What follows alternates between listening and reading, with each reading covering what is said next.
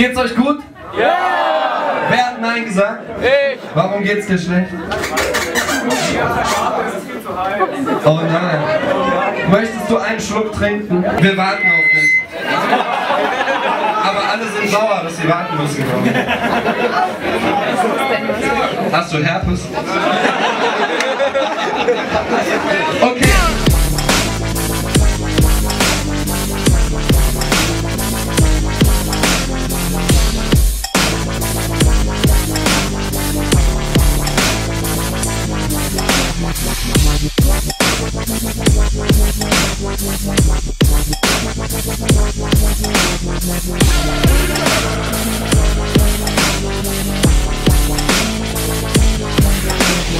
Was auch immer ihr erzählt habt, für mich keine Relevanz. Ich scheiß auf was du kannst und stell dich einfach in den Schrank. Zu den 10.000 anderen, rein damit und dann kommt er auf die Müllkippe und steht gleich danach im Schlamm. So viel zu euch, ihr stilvollen Toys. In meinen Augen wirkt ihr eher wie ein zielloses Volk, das kein Plan hat, wohin. Wohin? Der Blick in den Spiegel verrät euch, das Selbstvermarktung nicht springen. Mit der Fresse, die du hast, sitzt man gefesselt im Uhr. Verkauft Päckchen im Puder und schreibt Raps wie ein Loser. Es klingt zwar dumm, doch das musste mal gesagt werden. Würde ich rappen wie ihr, würde ich mich vor die Bahn werfen. Es ist unfassbar, kenne keinen mit solchen Kombos. Ich chill den ganzen Tag und kipp die Bombe mit meinem Mombos. Luigi, mit Tick und Back ist in Meth. Wir fallen in den Dreck und kommen mit Ellbogen mit Checks.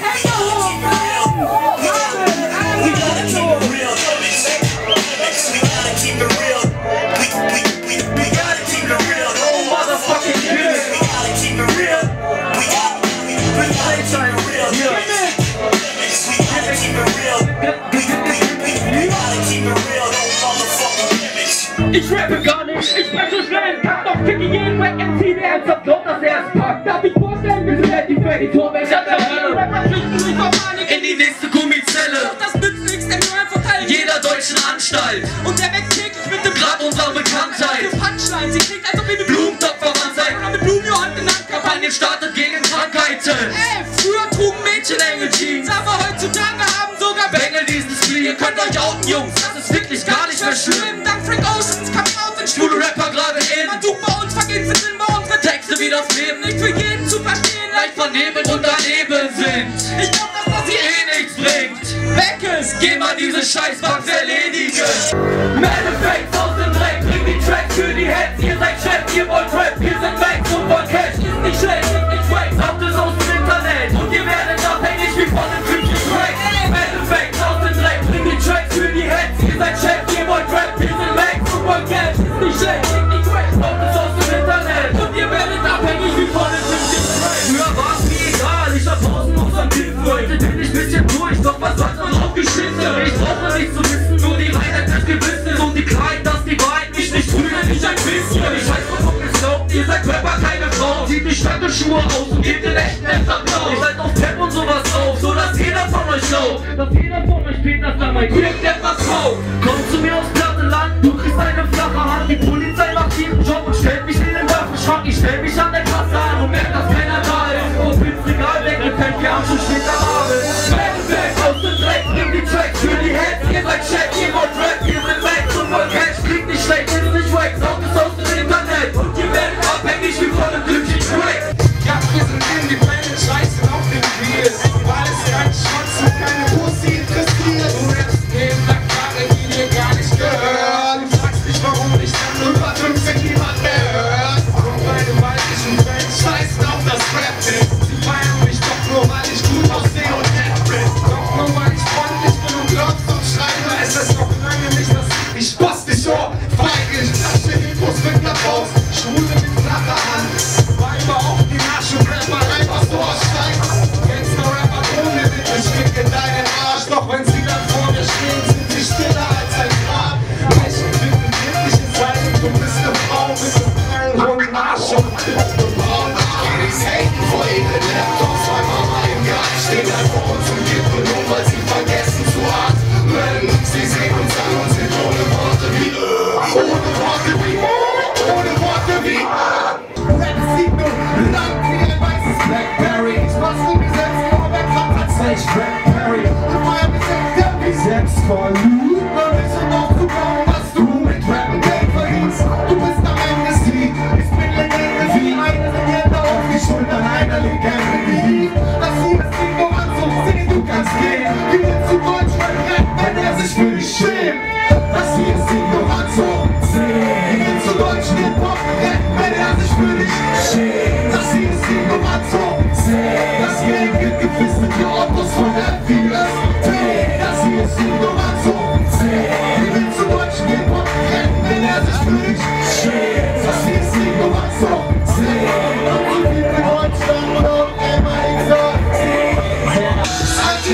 ich will abspringen.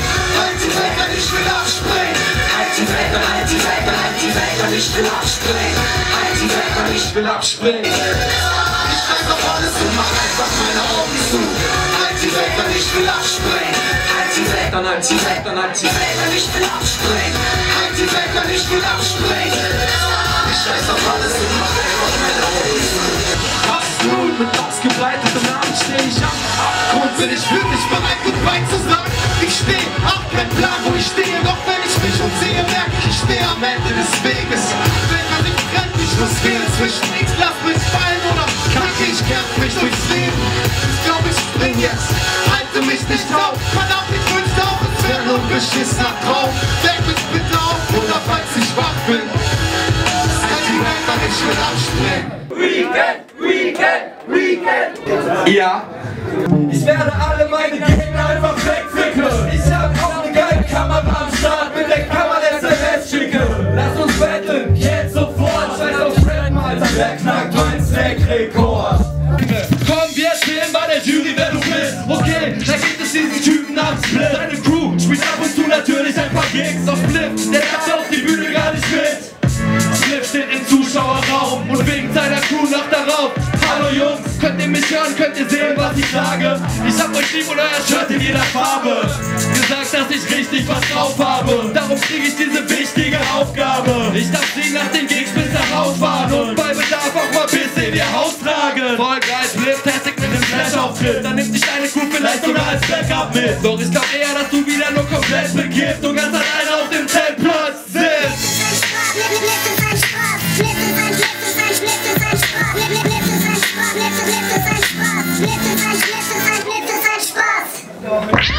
Spliff ist kein Spaß.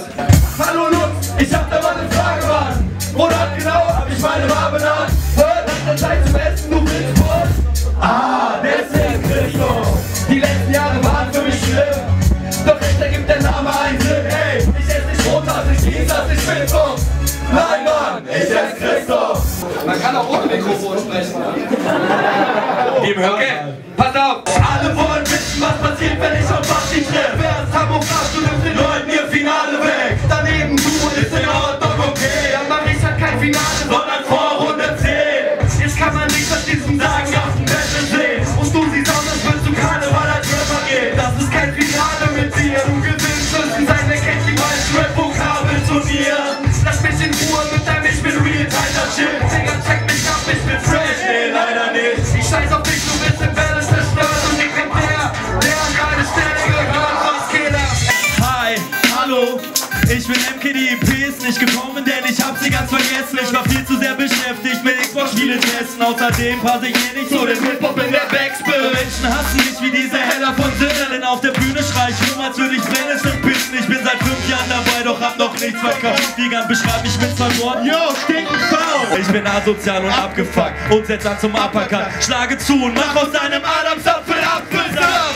Ich geb dir einen Arschtritt wie dein Vater und tut sich sein Gesicht, als ob Picasso dich gemalt hat. Ja, das Jenseits ist mein Reiseziel. Ich bin wie König Midas, so dass alles, was ich irgendwann mal anfasse, zu scheiße wird. Ich bin leicht verwirrt, doch ein netter Kerl und setz mich auf den Schoß von deiner Tochter wie ein Teddybär. Es ist zweifelhaft, dass das irgendwer hier ernst nehmen wird, weil ich immer Scheiße red nach 15 oder 16 Bier. Du willst dir als Gangster einen Namen machen, doch im Stadtteil ist kein Ghetto, weil sie Raymond keine Arme hat. Emkay ist ein armer Spatz, ich könnte euer Geld gebrauchen und bräuchte dann nicht mehr so einen Dreck hier aufnehmen. Yeah, müsst doch mal ein bisschen mehr schwitzen jetzt hier. Oh, der reicht ja noch nicht. Nee. Okay, ja. Du hast deinen Vater verloren, als du 10 warst im Supermarkt. Gut, dass du ihn dann schnell wiedergefunden hast. Und du kommst aus einer Scheißgegend, weil's nämlich zu deinem Leidwesen die ganze Zeit regnet. Und das schlägt auf dein Gemüt. Teil dich mit, wie geht es dir? Du bist depressiv wie süß. Lass deine Tränen fließen, keiner will dich therapieren. Und darum tauschst du deine Nikes gegen Geld mit Kirsch. Hallo Kitty, hi, wie geht's? Du bist traurig, kein Problem. Ich komm mit dem Gasbrenner zu dir und hoffe deine Tränen. Keiner ist an deiner Seite, um dir Trost zu spenden. Zieh die Konsequenz, so wie Robert Enke. Doch danach geht es nur dem Zugführer schlecht. Der Rest kommt da ganz gut drüber weg. Ich will auch mal was Verrücktes tun und gehe dran, wenn irgendwer mich unterdrückt, dann ruft vielleicht jemand, der für seine Welt noch Künstler sucht und glaubt, dass man uns nicht von der Bühne buht. Also, beginne ich zu telefonieren.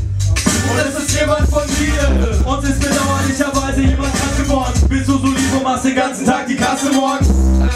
Ich hätte ja Lust, nur hab ich gerade in den Kalender geguckt und ich mein, dass ich diesmal schon einen Termin hab. Denn im Kalender stand leider schon Dienstag. Nacht und Tag ist in der Regel fast den ganzen Tag. Ja, wenn ich nicht bekomme, dann melde ich mich, alles klar. Ich sag auch, ich melde mich auf, dann leg ich auf. Ich leg mich ins Bett und mach mein Handy aus.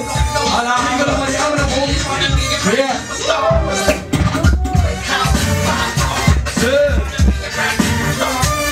Okay, lass dich durch Rap zum Star. Ich siege Bett und Schlaf. Als Rapper, ich nicht, ich siege Bett und Schlaf. Lass dich durch Rap zum Star. Ich siege Bett und Schlaf. Als Rapper, ich nicht, ich siege Bett und Schlaf. Das ist ja ein Komfort. Die packen VIP und Z in das gleiche Wort. Ist hier irgendjemand anwesend, der Geld braucht? 50 €, wer kommt jemand Geld auf? Dem von euch wird das eine Freude sein. Und wer von euch wird mir 50 € leihen? Meine Freunde sagen mir, ich soll das selber lernen. Gut, aber wo kriegt man hier eigentlich die Zelte her? Wenn ich mir mal so recht überleg, ist das Flash ganz okay. Eventuell komme ich im nächsten Jahr noch mal zum Flash einfach. Und zwar als Headliner. Tut uns leid, wir dürfen das nicht mögen hier. Das ist doch dem Instinkt, nicht, dass einer böse wird. Wir können battlen, aber das können wir. Und darum battlen wir das Flash. Was? Tut uns leid, wir dürfen das nicht mögen hier. Das ist doch dem Instinkt, nicht, dass einer böse wird. Wir können battlen, aber das können wir. Darum battlen wir das Flash. Was? Irgendwie ist das hier alles unter meinem Niveau. Ich geh nur zu einem hin, meinem eigenen.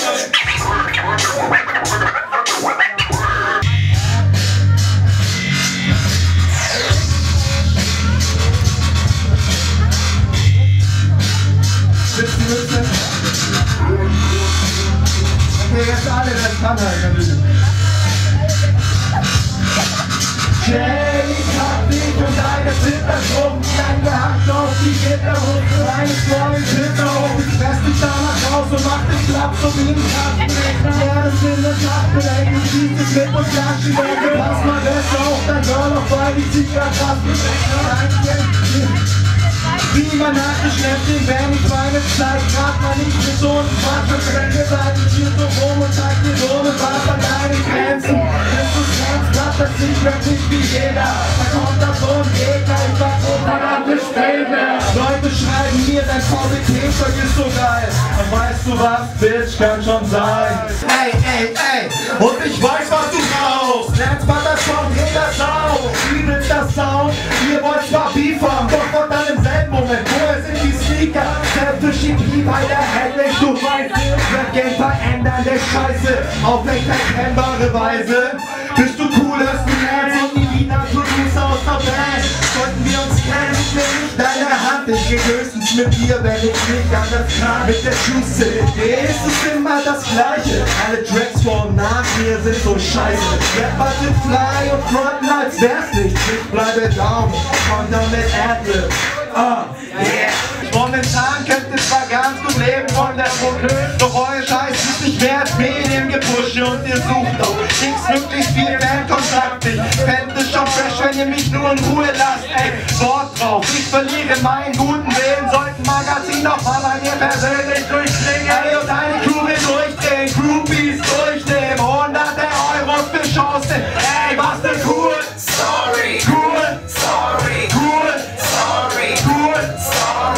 Gib mal her, so ein Flyer von deinem Gig. Und ich baue daraus fast tipsig. Roll ein hoch, zünd ihn an und rauch mich zu. Scheint, als wäre eure Promo doch noch dümmer tun. Und wenn du rausgehst, scheißegal ob Club oder Café.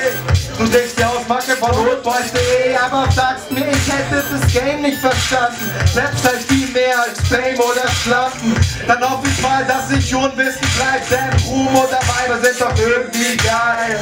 Starte lieber keinen Stress mit dem Besten, ich erledige euch, das ist nur per Desinteresse. Leute wollen wissen, wo sehe ich mich denn in einem Jahr? Ist mir eigentlich egal. Und die Playboys, die sagen, mach mal ein Album, ich mach ne EP. Gefeatured von mir Nummer 1 auf den Beats. Butter selfish, wie übertrieben. Und sie fragen, wie lange ich noch diesen Mist mach. So lange bis ich durch mein mein Rap ne farbige Geschichte ab. Ist so, Lance ist so der auf Sendung. Ich sitze nicht sogar selber. Der beste Homie will von Bennett und Beats ab. Ich sag let's burn that fucking GG, Mann. Mies Mann, ich geh in die Stadt und halt Ausschau nach Bitches, die wenn sie nichts sehen, derbe auslaufen. Und es ist so, du hast kein Flow und auch dein Double Time ist scheiße. Jenny, sag doch bitte, was sagst du da in der letzten Zeile?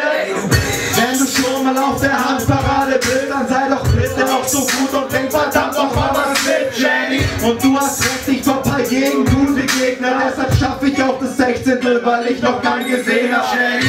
Vielen Dank auch an die Maskenlines, krasser Scheiß, dass ich sie trag aus Hässlichkeit im Fach bei euch der echten Neid. Und Thema Hype warst doch du da auf dem Splash dabei. Standest nebendran und dachtest, ich geb dir die Hand, du. Stell es dich vor, ich bin die Jenny, du bist doch die Show, ich muss auch schon los und ich bin ein sonstiger Bastard. Ja, echt mega der Fuck, dafür bist du monoton, ey, gegen mit mir, ich bin homophob und sowieso der coolste, ey, hast du das noch nicht kapiert? Yeah.